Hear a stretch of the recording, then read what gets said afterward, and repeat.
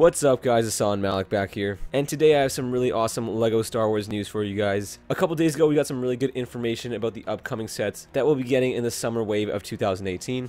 So with this whole release of information, we got the prices of each set, the minifigures we'll be getting in each set, and descriptions of what the sets will look like. Now I don't have actual images because images weren't allowed to be taken at Nuremberg Toy-Fair, but we do have detailed descriptions of what we will be getting in each set. So that's what we're going to be taking a look at here in this video. So it looks like we're going to be getting 7 different sets this summer. I'm going to be starting from the smallest and moving my way up to the largest. So without further ado, let's get right into it with our first set here, which is going to be the Jedi and Clone Troopers Battle Pack. As with most waves, we're going to be getting a Battle Pack this wave, except this one is a little bit on the strange side, as it won't just have default characters that you can buy multiples of. This battle pack includes Ki-Adi-Mundi, Barriss Offee, and then 2 clone troopers. So that does mean if you want to collect a bunch of these clone troopers, you're going to have a bunch of excess Ki-Adi-Mundis and Barriss Offee figures, which I guess can be a bad thing, but it's also nice that we're getting them in such a small set, which I think is pretty cool as well. This set is going to retail for $14.99 US, which is a fair price like most battle packs are. And the description here states this battle pack includes 2 Jedi, 2 Phase 1 clone troopers, and a small dropship-like vehicle. It also states here that Barriss Offee features a new skirt element, which is nice to see as well. So since we are getting Phase 1 clone troopers in this set, I'm guessing this set will be based in Attack of the Clones, and probably take place in the final act of the movie when the Jedis and clone troopers are all fighting against the Separatist forces, and that's why you get that small build of a dropship as well. But yeah, overall this set sounds great. It's really nice they tried to give Barriss Offee a new skirt piece here as well, try and make the figure a little bit more detailed, and it's really great to get 2 named characters in such a cheap set as well. But yeah, that's pretty much going to do for this set. Now let's move on to our next set here. This is Yoda's hut, and it is going to retail for $30 US, and it includes 3 minifigures: Luke Skywalker, Yoda, and R2-D2. So this set is based on Episode 5, Empire Strikes Back, when Luke meets Yoda on Dagobah, and I think it's really great that they're giving us this set. It's very reminiscent to the Octo set, as the description states, which I think is really cool as well. It's also the same price point, and the description also states that the Yoda's hut is very similar to the same build in the Octo set as well. So it'll include a kitchen area and a bed, which is nice to see. The description also states that Luke includes a bracket on his back, which allows Yoda to ride on his back, just like he does in the movie, which I think is pretty cool. I'm guessing this is going to be a new piece, unless they try and recreate this with pieces they already have in their inventory, but I'm guessing we're just going to be getting a new mold. And yeah, great to finally get this set. The only other time we received this set was back many years ago in an X-Wing set,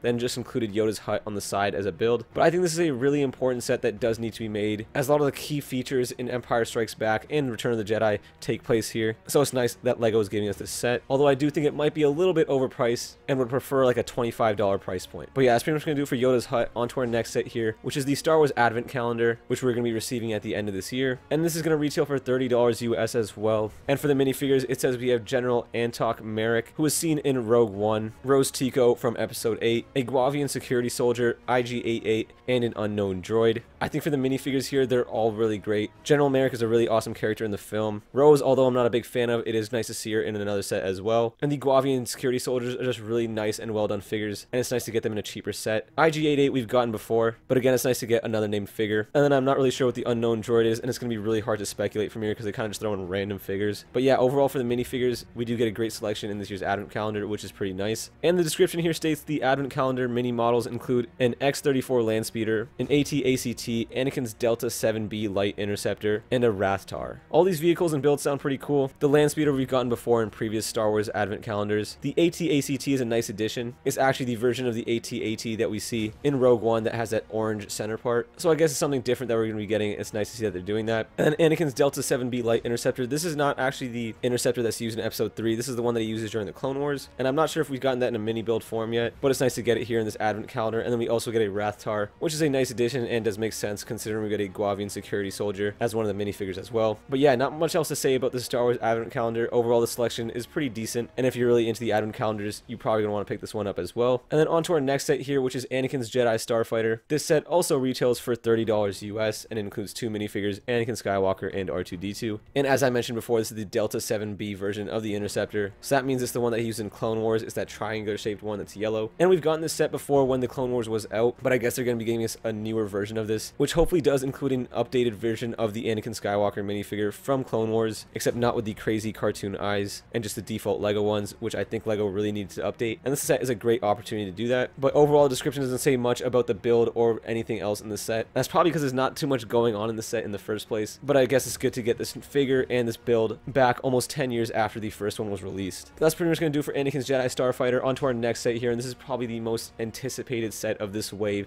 and the one that everybody has been waiting for. This is Snoke's Throne Room, and this is going to retail for $70 US. For the minifigures here, we're going to get Supreme Leader Snoke, Rey, Kylo Ren, and 2 elite Praetorian Guards. This minifigure selection is absolutely awesome and will drive a lot of people, such as myself, to buy this set. For everyone that's seen Star Wars The Last Jedi, I think most people would say that this is their favorite scene in the entire movie, and it's one of the greatest action scenes in Star Wars history in my opinion. It was just really well choreographed, really intense, and it was just such a great fight scene. And it's really awesome that LEGO's giving it to us here in LEGO form, which is awesome. I'm guessing Supreme Leader Snoke, Rey, and Kylo Ren are going to be the exact same variants that we got in previous sets, because their outfits don't really change much at all, and realistically they are using the same suits. But the main reason everyone will be wanting to buy this set is for the elite Praetorian Guards, which we only get 2 of in the set, which I find a little bit disappointing. I mean, there are 8 Praetorian Guards in total, 4 different variants, and there's 2 of each variant, so I think LEGO at the least could have included 4 different Praetorian Guards, 1 of each variant, and then for those that wanted to complete the entire ensemble, could buy another version of this set, so that way they'd have all 8 Praetorian Guards. But now for those people that want to recreate these scenes, they'd have to go out and buy this set 4 times, or have to go purchase these minifigures on Bricklink or other sites, which are going to cost a lot of money considering the price of this set, which I think is a little bit sad, but who knows, maybe we'll be seeing them in a battle pack in the future, which I think LEGO really needs to do. But yeah, now let's go take a look at the description here. The description states that this set is very reminiscent of the Death Star Final Duel, and features a rotating lift, and has a play feature that allows you to drag Rey across the floor using the Force. Now, I'm not sure if they're going to be including a feature to cut Snoke in half, the same way it happens in the movie, because I think that would be a little bit graphic, and LEGO tends to stay away from those graphic moments in Star Wars. But I'm sure if you want to, you can definitely mod the set with your own pieces and build some kind of way to do that yourself. Overall, this set, I'm just kind of happy they didn't jack up the price too much. I was kind of expecting this set to be around $100, but I'm glad they kept it slightly less and it's at $70, which honestly I think is a little bit overpriced because you're kind of just buying this for the minifigures. But again, this is LEGO, so when they do have these really exclusive minifigures that everybody wants, they do put them in the more expensive sets so that they can make more money off of it. Because again, LEGO is a business and they do need to make money, which is perfectly okay. But yeah, honestly, I think this set could have been a lot worse. I still have a few gripes with it, considering we don't get as many elite Praetorian Guards as I would have liked, but overall, from what it sounds like in this description, this set looks like it's going to be really awesome, and I can't wait to see official images and get my hands on it in person. But that's going to do it for Snoke's Throne Room. On to our next set here, which is the X-Wing Starfighter, and this retails for $100 US. It includes 4 minifigures: Luke Skywalker, R2-D2, an unknown rebel pilot, and an unknown astromech droid.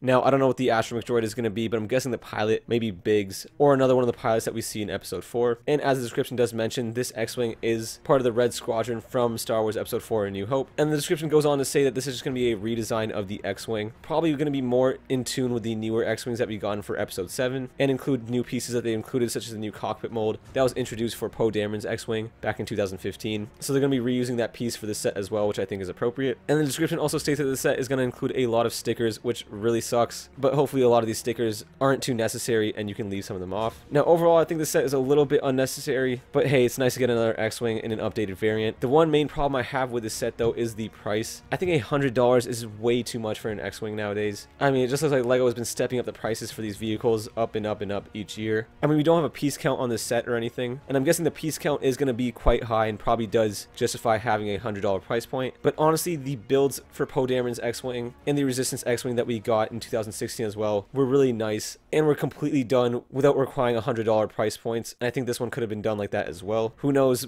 maybe they did actually need all those pieces and made a super detailed and perfect X-Wing from Episode 4, but I just think $100 is way too much for an X-Wing Starfighter. But I think LEGO needs to bring down their prices a little bit and bring them back to realistic expectations, because the prices were already very high, and I think this is just pushing it a little bit too far, as $100 for an X-Wing just sounds crazy at this point. But yeah, who knows, maybe when we get official images for the set, my opinion might change, but for the meantime, that's what I gotta say about this set. And from what I can tell by the minifigures and description of this set, I'd recommend skipping out on this one and probably using your money elsewhere for different sets. But yeah, that's pretty much gonna do it for the X-Wing Starfighter. Now onto our final set here, which is the Sandcrawler, and it retails for $130 US. It includes 6 minifigures: Luke Skywalker, 2 Jawas, and then 3 unknown droids. These droids are probably all going to be droids that we saw in Episode 4. I don't really know the names of them, but if you guys do know, let me know down in the comments below. Now, the description states that this Sandcrawler is nothing like the one they released back in 2014. That one was an Ultimate Collector Series set and included over 3,000 pieces, and because of that, the price was super high. This one is $130, so we're probably going to be expecting around 1,300 pieces, and the description does go on to state that this one is more comparable with the Sandcrawler that we got in 2005, which I think is perfectly okay. It might not be completely to scale or anything, or include as many features or have that big size that the 2014 one did, but for the price, hopefully we get a really detailed and accurate Sandcrawler that includes some great figures as well. The description also states that it has a very detailed interior and includes many different play features, which is nice to see as well. And yeah, overall, judging by the description of this set, I really like that LEGO is trying to give us another version of this vehicle but at a cheaper price point. And who knows, maybe after seeing official images, I'd be able to make an actual recommendation on whether you should pick up this set or not. But from what I can tell so far, I'd wait to see actual images, and I don't think it's anything to get too excited for. But yeah, that's pretty much going to do it for our final set, the Sandcrawler. That's going to wrap it up for every single set that we'll be receiving this summer of 2018. Overall, I think this wave is really great with a few minor quirks here and there. My favorite set in this wave is kind of obvious, and I think you guys can already all guess it, is Snoke's throne room. Right after I saw Star Wars The Last Jedi, I just knew that LEGO was going to be making a set on this, and I had all these ideas in my head of what it's going to look like, and it's really great that we're going to be getting it this summer, and hopefully those official images do come out soon, and we'll get a real good look at what this set looks like. But yeah, guys, there's a quick look at what to expect this summer from LEGO Star Wars. Now, before you guys head out, make sure to go down in the comments below and let me know which sets you are most excited to get from this wave. And if you guys enjoyed watching this video or did find it helpful, make sure to hit that like button as well, as it does help me out a lot. And if you guys want to stay up to date with all the latest LEGO Star Wars sets, make sure to subscribe to my channel as well. But yeah, guys, that's pretty much going to do it for me, and I'll see you all in the next one. Peace.